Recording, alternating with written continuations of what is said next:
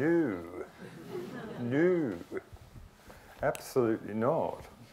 I took the title literally. Like, where are we now?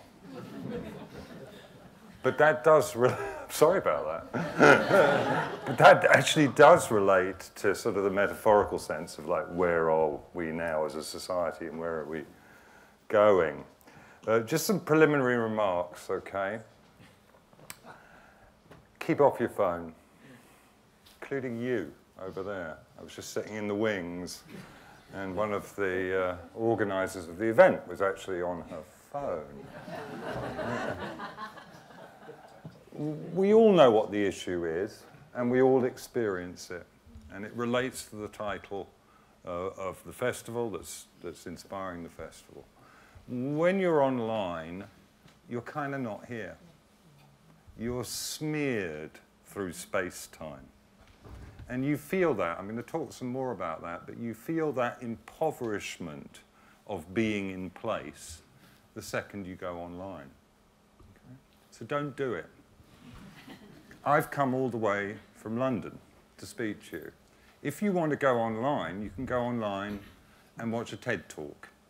Don't bother to leave your house and come to the Blue Coat. That's a big mistake. By placing your body in the room, you have committed to being in my presence, just as I've committed to being in your presence. And in a society that is increasingly typified by anonymous bonds rather than personalized ones, let's make this a little oasis of personal connection, rather than a kind of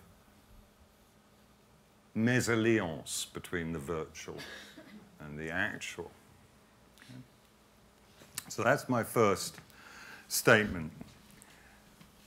What also enables me to be in place rather than distracted from where I am now is speaking without notes of any kind. Okay? I've been doing this for a number of years.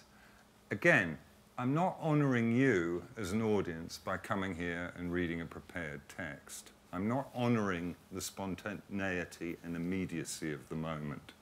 And again, in a world that is increasingly typified by, in my view, an erroneous conviction that the World Wide Web is a map the same size as the territory it attempts to embody, people get very, very confused about where information is coming from exactly. And that's why I speak to you from my heart and from my mind, actually, in your presence, rather than just giving you some prepared spiel. That leads me on to a problem. If you speak from memory, you forget. Many, many years of marijuana abuse and increasing age mean that my memory is not as accurate as I would wish, and I may not be able to summon up everything I wish to say to you in the course of the lecture. There will be a Q&A session afterwards, and I'm pretty confident that the things I forgot to say will then come up like a gigantic sort of wordy rake that I've trodden on and smashed me in the face, and then I can share my pain with you. The French have an expression for this, esprit de les escaliers, the hope of the stairs. You know the feeling, you're leaving the party, somebody dissed you at the party, and suddenly that witty repartee, that bon mot rises up, and you wish you could not be there now, but wind the clock back and find yourself in that position. So hopefully if I forget anything, I don't say what I want to say, then we can catch up with it later on. So, where are we now? We're in Liverpool. Okay? We're in Liverpool.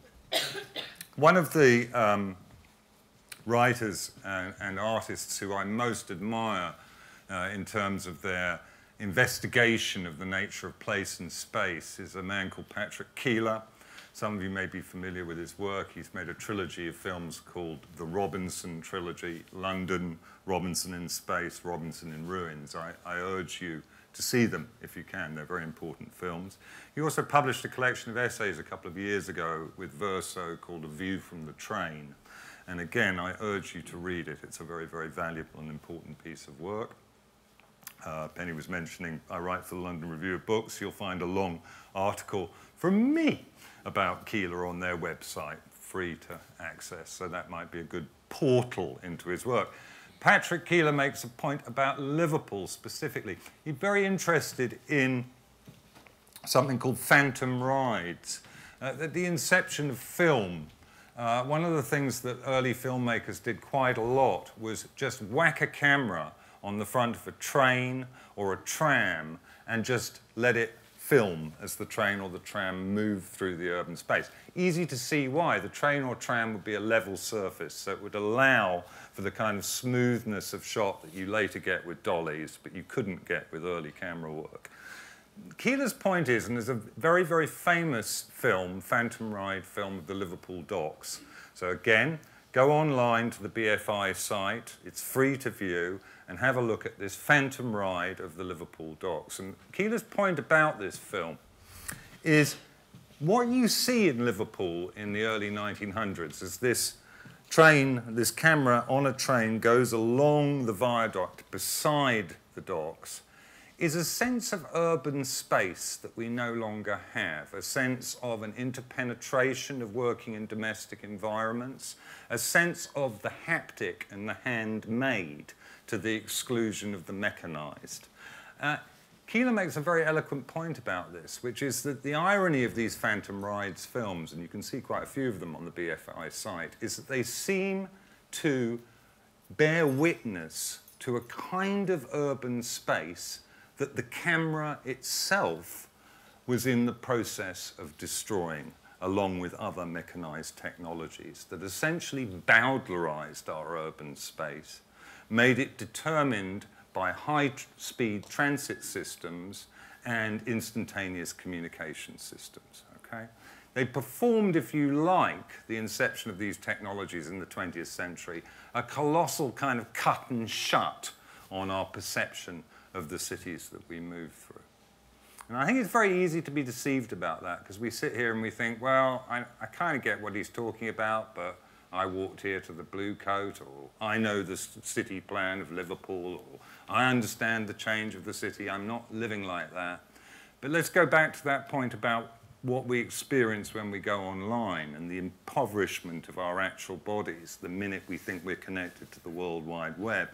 And then look at every technology of movement and communication that you're involved with.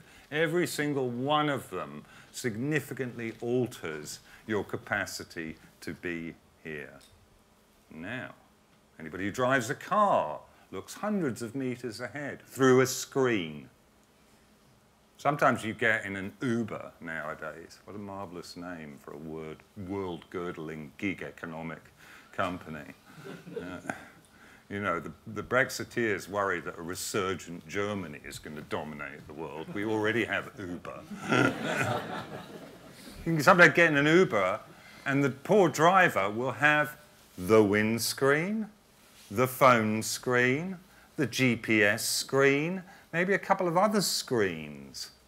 People get up in the morning, they step into their car, they look through a screen at the world, they get to work, they work on a screen, they come off that screen at lunchtime and check their social media sites on a little screen, then they go back to working on a screen, then they get back into their car and look through a screen, occasionally looking at a little rear view screen, then they get home in the evening and they get out of their screenmobile and go into their house and watch a screen.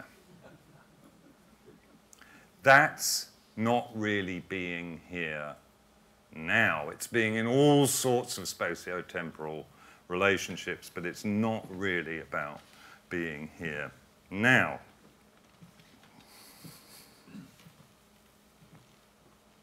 What I'd like to talk to you about is a method of being here now that will free you from what I think of as the man-machine matrix, this suite of technologies that has impoverished our ability to actually be here now. Okay?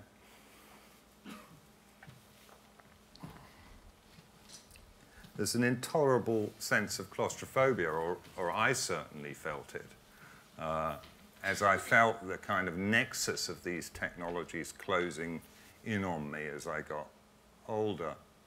Where are we now? We're in Liverpool.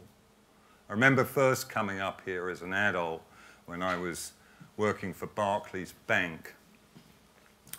And I remember going to a lunch with the directors of Barclays on Merseyside in 1988 in the Liver buildings. They had a kind of rather palatial dining room up the top of one of the Liver buildings. I remember standing with one of the directors of Barclays Bank looking out through this window over Liverpool and him sweeping his arm like this over the city, which at that time was in a pretty tricky state. I'm not going to do the accent. He said, "Young man, we've just got to get rid of that bastard Hatton, and then we will reassume control of this city and regenerate it." Obviously, that's always stayed with me. I'm staying in a hotel up on Hope Street. As I walk down here, I, of course, saw the distinctive finials of the Liver buildings up above the hugger-mugger of the centre of Liverpool. And that provided me with a parallax, okay? So, you know what parallax is? The easiest example of it is if you look at the two finial tops of the Liver buildings, but you can't see the body of them, as you walk through the city, you will note that they change in relation to one another.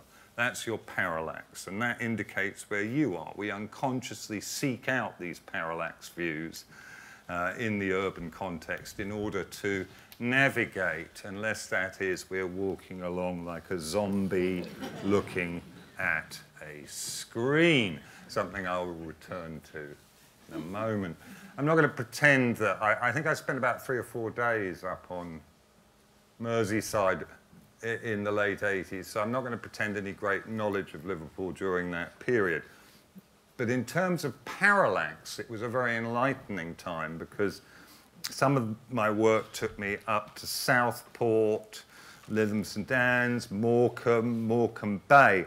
And I remember thinking as I went up the Lancashire coast, there's a certain point just before Morecambe Bay where you can see the Lake District looming up ahead of you on the far side of Morecambe Bay.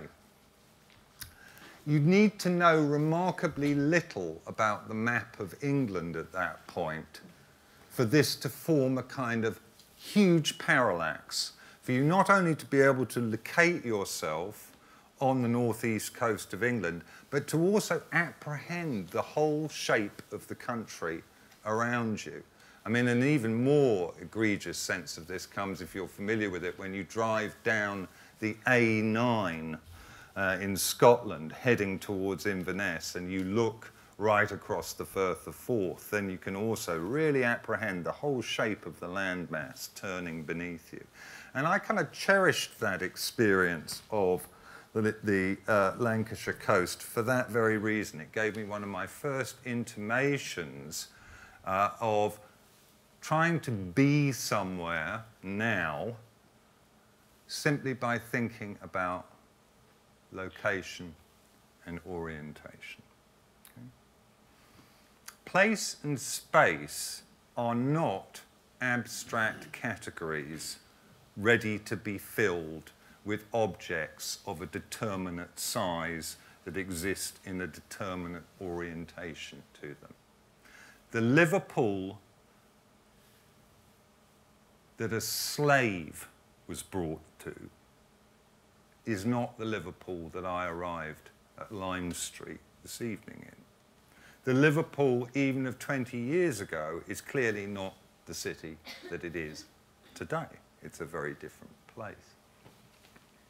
When in the early 2000s, I was friendly with an artist called Neville Gaby, or I knew this guy, and through something called the Liverpool Housing Action Trust, he had gained the use of a 22-storey system-built tower block in Kensington up behind Lime Street. And he offered a group of artists the use of apartments in this block to do something, to do some kind of artwork, okay? Well, or he and Liverpool Housing Action Trust did. Liverpool Housing Action Trust, I don't know if it exists anymore, its job was to knock down tower blocks. My audiences, like me, are getting increasingly older, so most of you here will remember a time when there were 90 multi-storey residential blocks in this city. Mostly gone. Liverpool Housing Act, well, in fact, I think all gone. Liverpool Housing Action Trust did its job well and knocked the lot down. I remember when I was staying in this one at Kensington, there were only 2 or 3 of these 22-storey blocks. System built actually by a French company called Camus. Interesting. La Chute. There were only about, I remember that on my one, I could see the one in Everton. I mean, naturally, I went for the flat on the 22nd floor, from which I could see Snowdon. Another great parallax, another great apprehension of where I was from up above Kensington. And I had a folding bike I had up in the flat, and occasionally I would leap, I would get the bike, bung it in the lift, go down to the bottom, unfold it, jump on the bike, freewheel down, all the way down to Jerry's Ferry, get on Jerry's Ferry, listen to Jerry singing his bollocks as we went across the Mersey. It's not funny. I don't know if they're still doing it. It'd be like playing this sort of, I don't know. Let's not go there. Get across to the other side, to the Wirral, go all the way up the side to New Brighton on the bike. I'd be in New Brighton in sort of under half an hour. It's just an amazing sense of being in place, of being in Liverpool. Even at that point in the early 2000s, the city still felt very hollowed out, central Liverpool. You know, I come from London, a city in which, you know, the population fell by 1.5 million throughout the Second World War. It fell by a lot more here. It fell by 40% in the years after the Second War. And that sense of the city being cavernous is part of what being in Liverpool felt like, it seemed to me. Well, I'm not going to pretend to you that I'm some sort of, you know, Scouse Mankey or anything like that, or any kind of huge affiliation, but nor am I one of those Londoners that never ventures into the north. I venture up here quite a lot. You'd perhaps prefer if I didn't.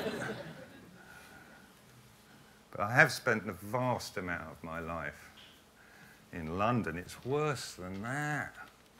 It's worse than that. A couple of years ago, 2016, 3 years ago, you remember that? 2016.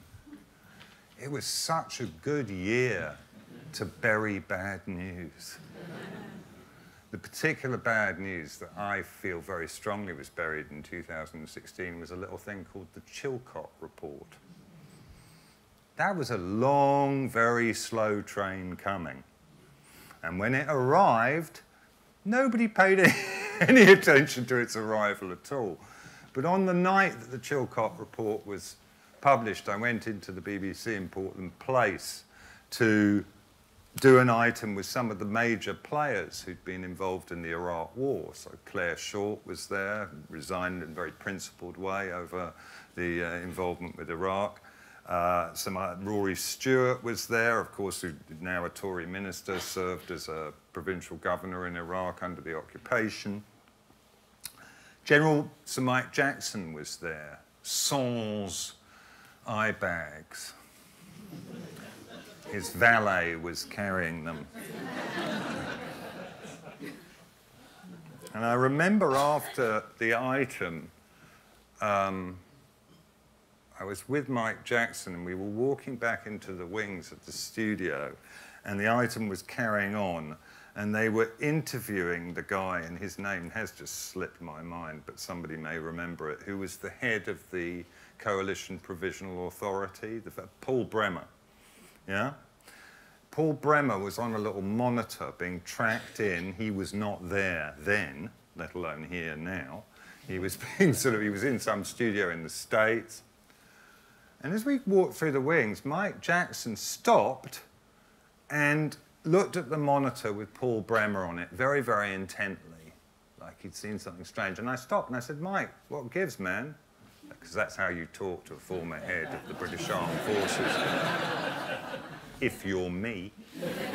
I said, Mike, man, what gives? He said, do you know, I've never, ever actually seen Paul Bremer.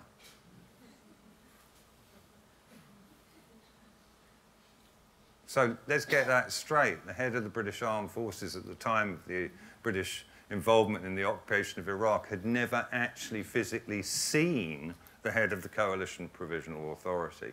It makes you think, doesn't it? But that actually wasn't what I was thinking about at the time. I then got in a cab and I was going back through London thinking a lot about how nobody gave a shit anymore about the blood that is all over the British political class because of the post-9/11 wars, about the moral turpitude that the political class of this country have been wading in thigh deep for years now.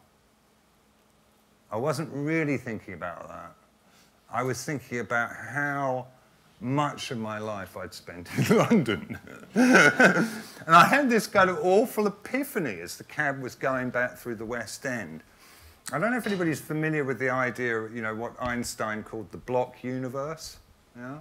So Einstein conducted this thought experiment where he tried to compress all 4 dimensions, including time, into 2, or even possibly 3, but arguably 2, okay? How do you do that visually? Well, it's not that difficult, actually. Think about it. You do it with turning 3 dimensions into 2 the whole time, because you're constantly looking at pictures of one kind or another. Oh, what happened to my picture? WoWFest.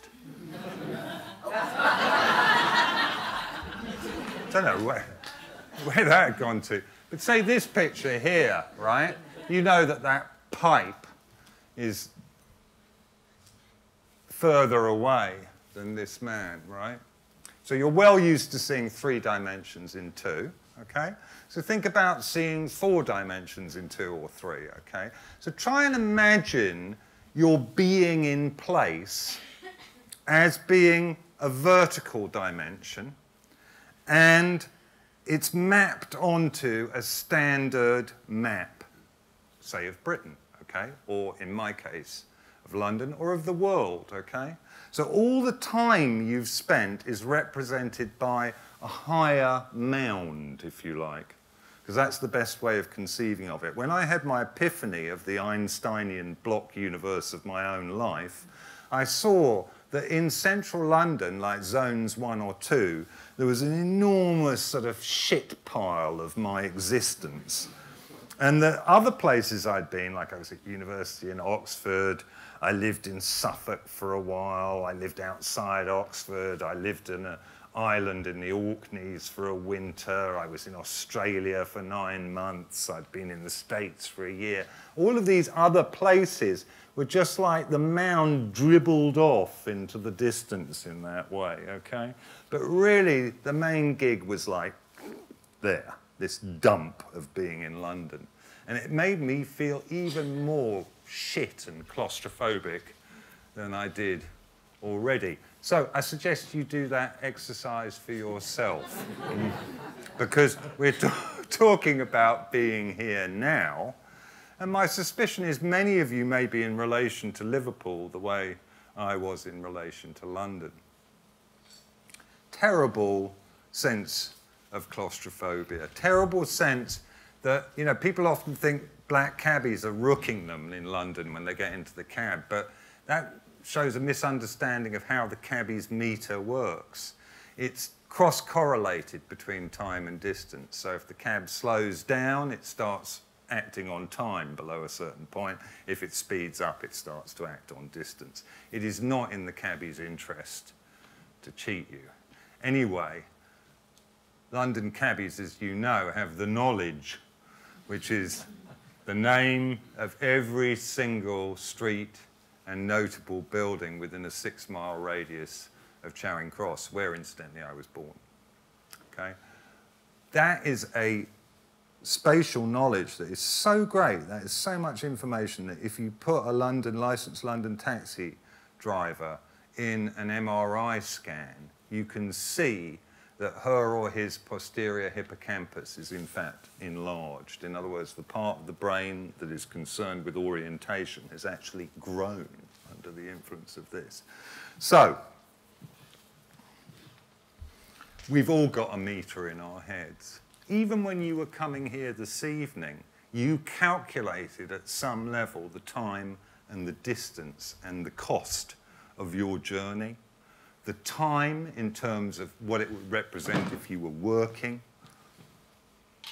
I would argue that there isn't a single journey that you undertake that doesn't involve a cost analysis going on, running like some weird autonomic economic process behind your conscious mind. No wonder we feel claustrophobic. No wonder we find it hard to be where we are, because being where we are has been traduced to the point of just trying to get from A to B in the quickest possible time. Okay, digression. Some people run marathons, some people go to the gym. When you go to the gym, you exercise looking at somebody else's tensed buttocks. You exercise in an antiseptic environment chosen for you by Sir Richard Branson's Imagineers. You walk to nowhere on a treadmill. You elect to be a human fucking hamster. But I run marathons. Do you now?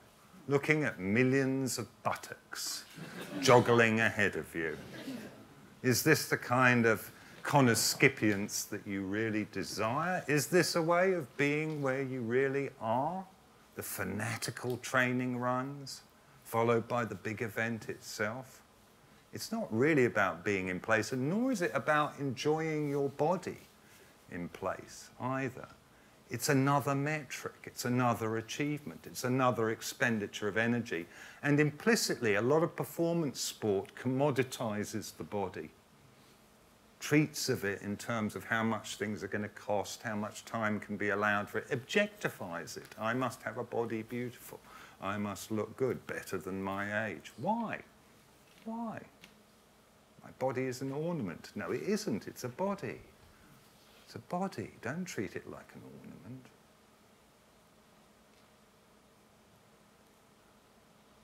During Italia 1990, the slogan was eat football, drink football, live football. I smoked some football. It was very harsh, and I haven't repeated the experience.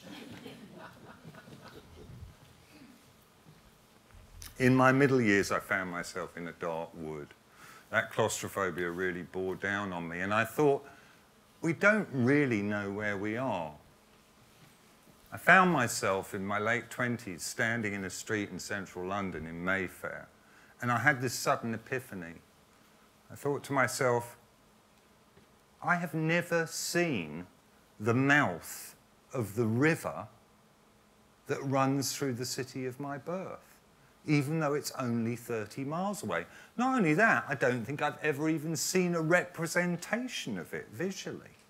And I thought to myself, if I went 30 miles from the mouth of the Amazon and found some sort of peon working his manioc patch on the side of the river and said, hey, peon, what is it like at the mouth of the big river?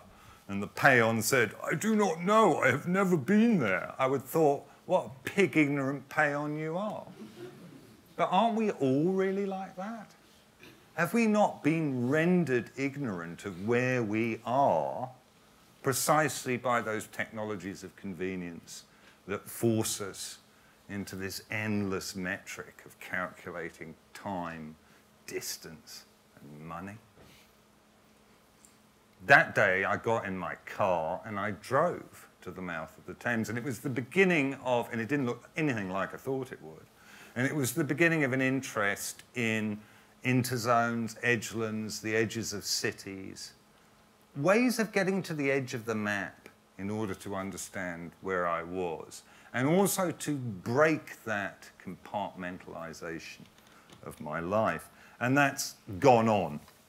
It's gone on and become more and more baroque and inventive as I've become increasingly claustrophobic, trapped within this man-machine matrix. Of course, this was long before the inception of what I think of as bidirectional digital media, and that is what characterizes the suite of technologies we call the web and the internet.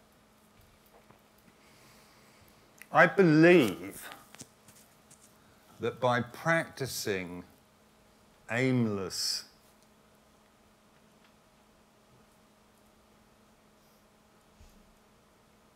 travel. That was quite good, though. I like that. We can realize our own autonomy. We can become free. By stepping away from the man-machine matrix, by busting that metric, we can actually realize a great deal of autonomy, which you won't get following Greta Thunberg, I can assure you. And I'll come to that probably in the Q&A. But let me just bury this thought. When was the last time that a children's crusade really worked? I teach what's called psychogeography at Brunel University. The term psychogeography derives from a small Marxist groupuscule called the Situationists, who were founded in the late 1950s in Paris. And their signature technique was what they called the dérive, the drift, or random progress through the city. Simply walking off into the city, going like a will-o'-the-wisp, where your mood or your fancy takes you. It's actually surprisingly hard to do. It really is. We are so conditioned to have a purpose. We so think that's our function in the world, to have a purpose. We so think that that is how we are here now, or why we are here now. I couldn't get up in the morning if I thought I couldn't make a difference. Well, you don't. Stay in bed. I, Naomi Klein, couldn't get up in the morning if I didn't think I was making a difference. You're not, Naomi. The only difference you made was you've taken another jet flight and dumped a load of pollutants into the air in search of a greener planet. I couldn't get up in the morning. Don't. Stay in bed. Sometimes I'm in bed in the morning, and instead of getting up, I actually climb inside the duvet cover by mistake. And then I just stay inside there all day, shaping the sweaty duvet into a simulacrum of this world. That's just as believable.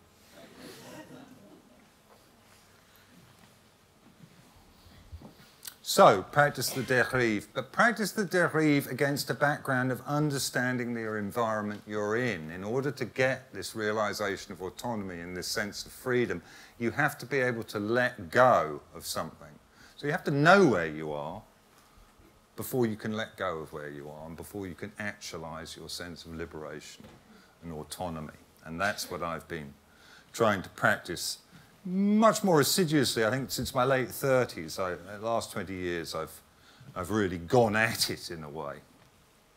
And Penny was talking about some of my odder practices, like walking to Heathrow.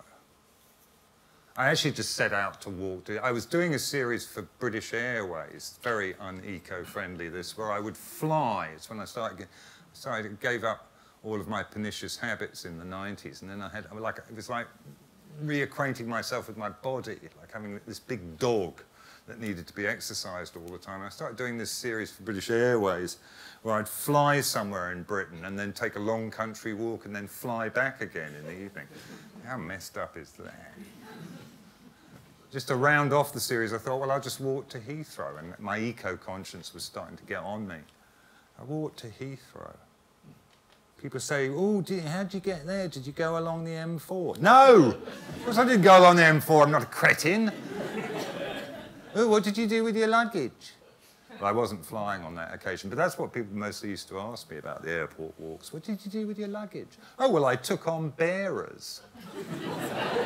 I took on bearers. They carried my 22-piece Samsonite luggage set with my many Shantung silk suits in it. It's a lovely walk to Heathrow. There are many ways of doing it. Say what you will about London, it's quite a green city. You can walk from where I live in sort of south central London to Heathrow, 2 main routes, without doing more than 2 or 3 miles on public roads at all. Canals, green spaces, the side of the Thames, Hounslow Heath, all of this stuff. You can get there. It's quite a lovely walk. It's a full day's walk. Obviously, the first time I did it, I got to that tunnel that goes under the runways, and there was a big sign by it saying, "No pedestrian access, go back to the Renaissance." Which I thought was weird, but the Renaissance is actually a hotel on the Periphery Road, where you get the shuttle bus from. The next time I did it, I flew to New York, and then I walked from JFK to Manhattan. Okay, that really worked. I arrived at JFK at night, walked out of the airport, bit tricky, a lot of freeway overpasses, stayed the night in Jamaica being the district outside JFK, and then walked into Manhattan the following day. When I got to my hotel in Manhattan, my body said, "That was amazing, you've been walking for 2 days.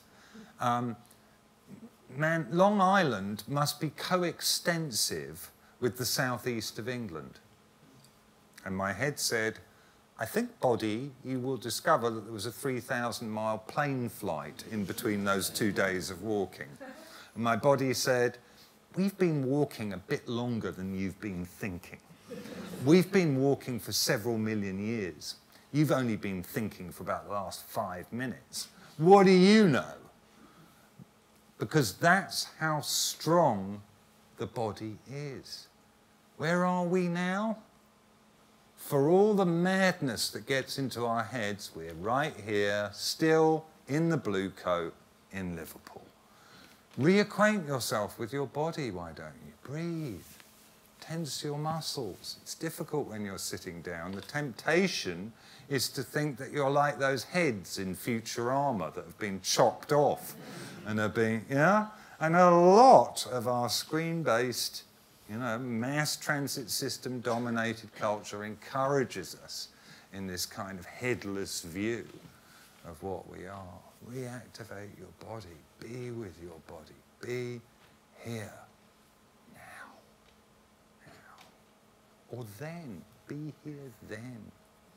John Gray, the philosopher, says, "In the city, the human individual may feel herself to be but a shadow cast by the buildings. But to experience that evanescence, you have to actualize your physical being, your being in place. And you have to actualize your sense of history, your sense of what that place is, what its meaning is for you, what its meaning is for other people. You have to develop a parallax that isn't just spatial, but is cultural, social, political, historical. Place is deeply resonant. When the railway was introduced, places really did become closer together in a very, very meaningful sense.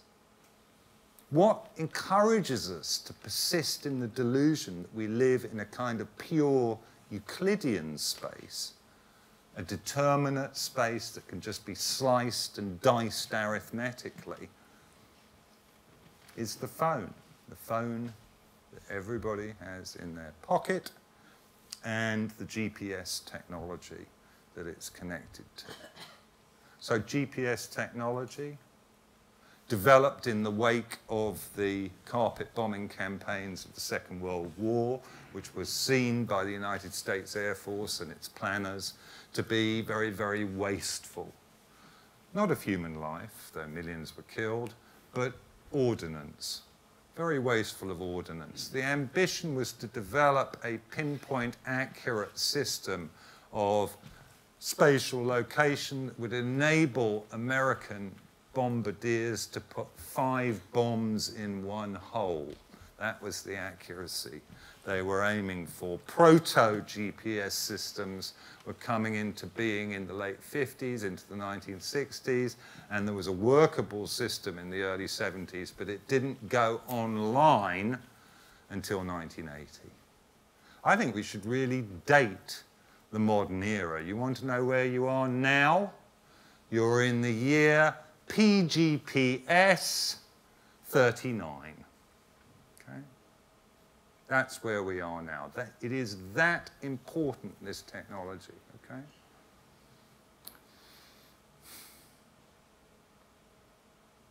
Some people like to believe that technologies are value neutral.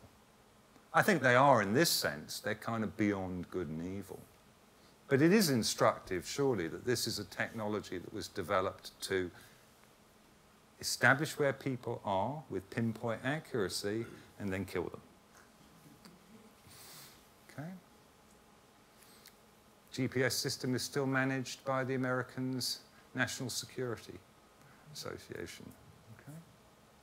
So the spooks are connected to that little phone in your pocket. Every time you turn it on, you're logging onto their system, and they are identifying your location potentially within a cubic grid that encompasses the entire Earth, that is continually positionally updated in order to account for Maxwell's equations, for the divergences in space-time due to Einstein's theory, everything like that. But what they want at the end is that pure cube so you can be located in it. Okay? So the technology that you're relying on for so much of the time is actually imprisoning you in an aseptic and determinate space that allows no free play for your imagination at all. When you come out of the station and you think, how do I get to the blue coat? And you log on to Google Maps and you begin to identify with a little blue dot. What am I? I don't identify as a middle-aged white man of mixed Jewish ancestry. I identify as a small blue dot. And I walk along the road looking at the small blue dot, and I wonder why the fuck it is I feel hopelessly lost. I feel hopelessly lost, and it's particularly shameful amongst those of us who remember a time before this technology perfectly well, okay? I'm shamefully lost because I'm neglecting all of those abilities that I have to orient myself. I'm neglecting to look at road signs. I'm neglecting to feel the wind on my cheeks. I'm neglecting to notice which side of the tree the lichen grows. I'm neglecting to talk to people in the street and ask them directions. I'm neglecting to look at the street. I'm neglecting everything but the little blue dot. And I feel hopelessly lost. GPS technology offers you absolute location and no orientation whatsoever, okay? Absolute location and no orientation. That's where we are now. That's where we are. Think of that as an expansive metaphor for our current political, social, philosophical impasse. You don't have to be an evolutionary psychologist to believe that the journey is the paradigm of narrative. In fact, I would divide all stories into two kinds: God stories and where's the food stories. Okay? God stories are explaining to the other AP people why it is that the thunder goes off all the time and why it is that Stig's baby exploded shortly after it was born. That's God's stories, stories that explain the inexplicable. They can be written by men with names like Kant and Schopenhauer, women with names like Arendt. Doesn't matter. And then there are where's the food stories, which is just about everything else. It's the hero's journey, it's the, you know, whatever. Okay? Google Maps does away with where's the food stories. You just put in restaurant near me and then follow the blue dot. Sort of does away with God's stories as well, because it provides us with a sense of transcendence or of kind of false belief in transcendence. and it encourages us to do without our memories of where the food is. And do without our memories of all the books we've read. And do without our memories of our own past. And live in a kind of permanent now that is defined by bidirectional digital media.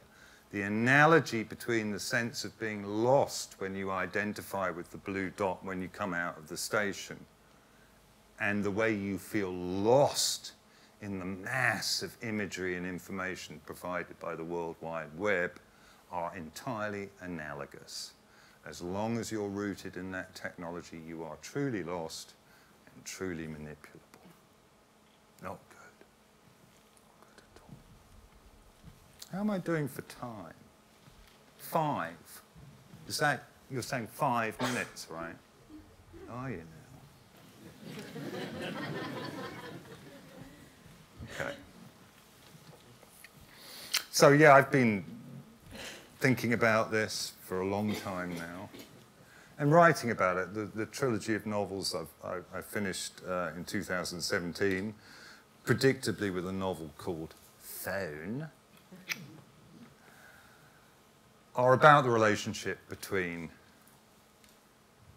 technology, psychopathology, and war. Because that's what I think is the real dialectic that lies behind human evolution in the last couple of centuries and even longer. No technological innovation comes from anywhere but our desire, as Marshall McLuhan, the cultural theorist, put it, to effect action at a distance, usually in order to kill the other apes who smell funny over the other side of the bushy escarpment. Monkey see, monkey kill monkey, monkey do. It's beyond good and evil. The idea that we're going to control this technology is absolutely laughable. Take as a baseline year, say, 1925. There were maybe 150 men and women in the world at that point who understood that a nuclear fission bomb could be built. None of them wanted to do it. They all understood that it was an absolute nightmare. Lo and behold, 20 years later, on the 6th of August, little boy was dropped on Hiroshima with an instantaneous loss of 150,000 lives. Men, women, children, largely civilians. So that just doesn't wash. If you hear anybody talking about how they're going to control technology or harness technology, they're blowing it out of their ass. It makes us crazy. We're yoked, you know, like Slim Pickens at the end of Dr. Strangelove. We're astride the bomb, riding it down, and it makes us feel very crazy. It makes us feel mad and psychotic. I'd argue, in fact, that we can date the modern era from GPS, or we could date it from the decision of one Commander Arkhipov to refuse Khrushchev's order to fire his missiles during the Cuban Missile Crisis in 1963. We're really living in kind of Arkhipov time, in a way. Or we could date it from the 6th of August 1945, because I'd argue that everybody who was born after that date was born into the most colossal double bind.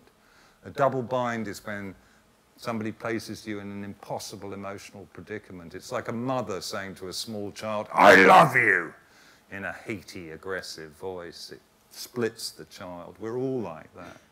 Because our government, right, who we look to love us and care for us and nurture us and provide us with our lovely National Health Service and our lovely MRSA superbugs, is at the same time stockpiling the means of our destruction. It's no wonder we feel so unhappy about that. So, log off. I used to be wary of coming out against bidirectional digital media. Nobody wants to be branded a Luddite. And I'm not a Luddite. I think it's a waste of time trying to get rid of your phones or get rid of your technologies. But that doesn't stop you making the radical and autonomous decision to shut it off, to abandon the metric and to move through space and through time under your own volition or under random influences that will open you out to the world in another way, that will re-engage you with your poor body, which you've sadly neglected, except occasionally feeding it some antibiotics. Try and keep it alive.